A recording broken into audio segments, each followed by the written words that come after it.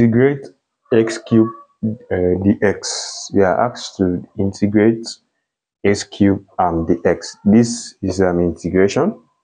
So before you can solve this, you have to know this formula, that if you have integral of x power n dx, that the answer is what? X power n plus 1 all over n plus 1, then plus a constant c.